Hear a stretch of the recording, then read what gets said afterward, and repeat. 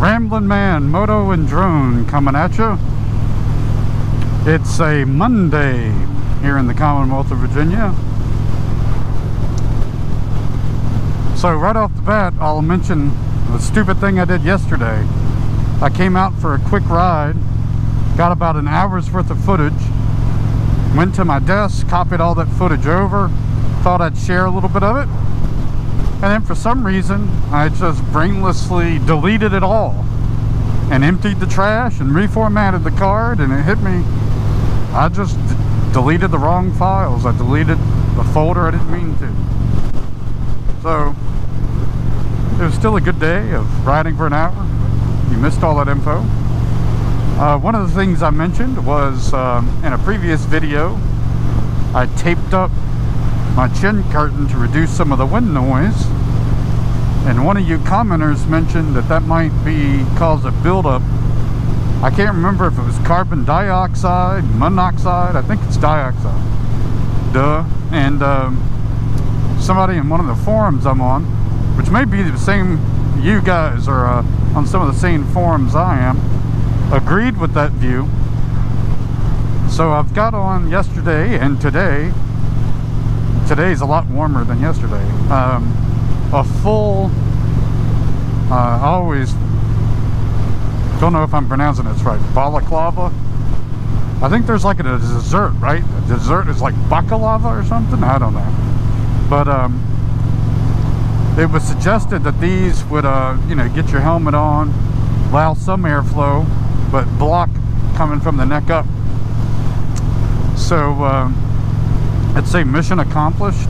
I'm hoping you can hear me okay. When I listened to yesterday's sample before I quickly deleted them for no reason, I could hear pretty good. So I'm talking through the silk thing in front of my mouth. It's also over my nose. Alright, so I got that going on. The other thing I mentioned, just as an update, was that last week I was out of commission starting on Monday morning in the wee hours of the morning with some stomach bug issue. Commenced what turned out to be about 31 hours of vomiting and related bathroom fun. It's like an exorcism going on.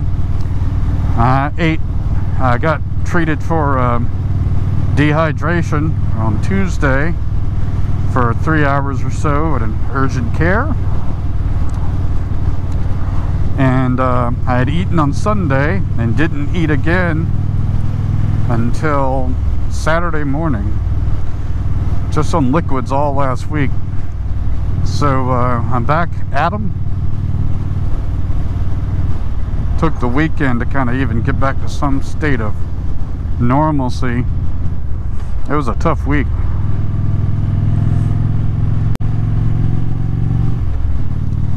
I've removed the backrest on this ride on the ultimate seat. I definitely slump more, or slouch, so my back goes further back. And when I'm wearing the backrest, I sit a little more erect, or I have to scoop my butt forward to lean back. And then that results in the feet feeling like they're closer. But all in, I think I'm going to keep this ultimate seat. You know, I could send it back and try one of their other seats, but I don't think it would make any sense for me to try one of their other seats that represent that they'll move you closer or backwards.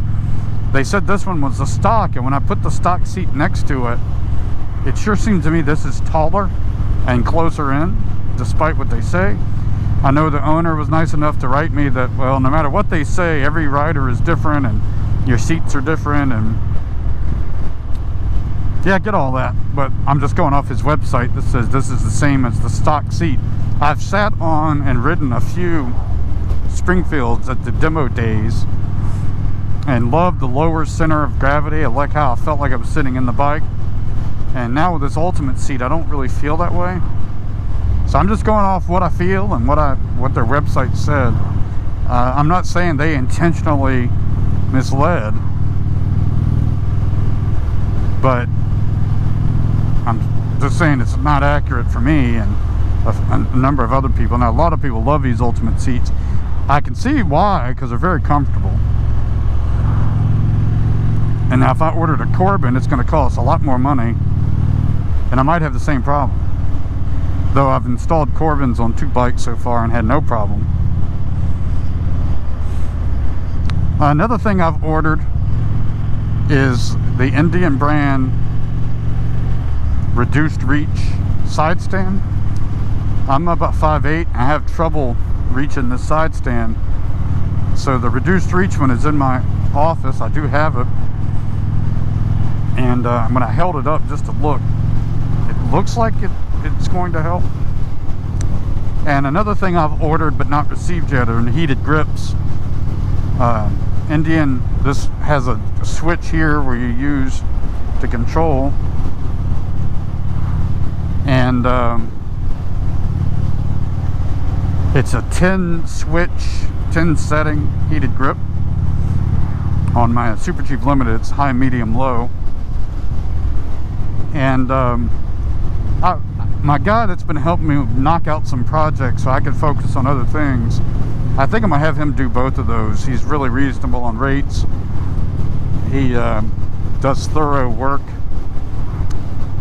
very meticulous. And you know, if I did it, whatever you think it should take, probably double it for me with distractions and frustrations. It's just worth it for me sometimes to pay somebody I trust to do it. I've done a lot on these bikes myself as I'm learning. Thank God for YouTube. So that's what's going on with me and the bike. I passed that guy out here yesterday. Got up to 65 degrees here today, but I got stuff I was doing.